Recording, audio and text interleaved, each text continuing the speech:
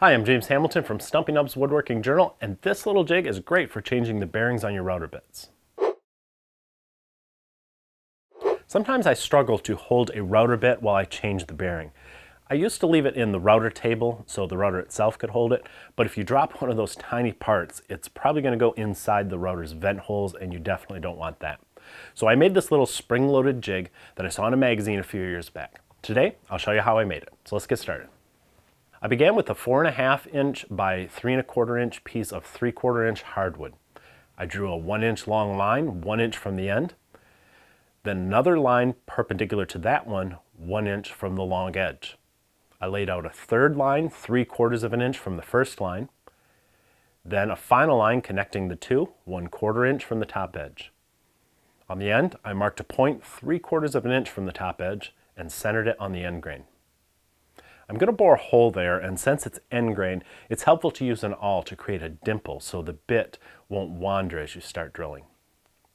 Make sure your drill bit is perpendicular to your drill press table, and use a clamp to hold the workpiece while you bore a 5/16 inch hole 1.5 inches deep. Now you'll have to cut away the waste areas we laid out earlier.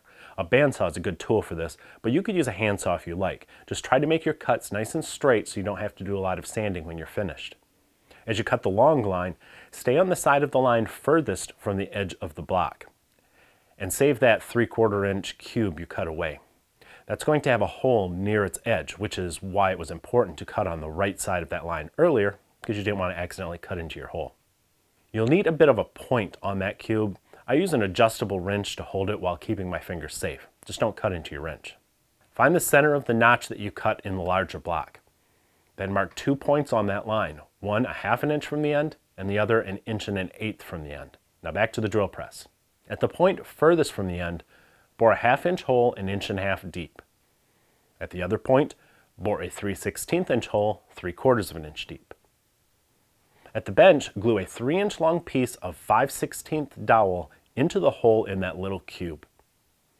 On the main block, use a file in the 1/2 inch hole so that your router bit will slide in and out easily without getting stuck. Once the glue's dry, slip a spring over the dowel. I used a 1/2 inch by 1 3/4 compression spring. You can get these in hardware stores. Slip the dowel in the hole on the block, then slip an 1.5 inch long piece of 3/16 dowel in the small hole on the edge. This little pin keeps the whole thing together, and it'll give you some extra support for larger bits. That's it for this jig. To use it, you simply slide the spring-loaded mechanism back as you insert your router bit in the hole. The point on the cube fits between the cutters, holding your router bit as you loosen the set screw that holds the bearing in place. I leave my bit in the jig while I swap the bearing and tighten the new one in place.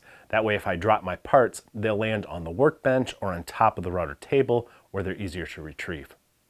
This is the first version I made. If I had it to do again, I think I would have made that dowel 1 inch or so longer so you could pull on it to retract the spring. So maybe you'd want to make that modification on yours. By the way, I know some of you are going to ask about the router bearings. These are the ones I use. My favorites are made by Whiteside. In fact, mine are part of a rabbiting bit set, but you can also buy the bearings separately. I also have a set from Wood River, which is nice because it includes other things like stop collars and extra screws and even some lubricant. However, I don't think the bearings themselves are quite as nice as the Whiteside ones. They just don't feel as smooth. But I don't know, maybe that's just a matter of opinion. I'll put links to both sets and some other options in the notes below this video.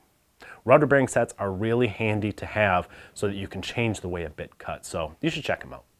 And check out the latest issue of Stumpy Nubs Woodworking Journal. It's always full of great tips, tricks, and tutorials to help make you a better woodworker. You can read and subscribe for free at stumpynubs.com. Happy bearings!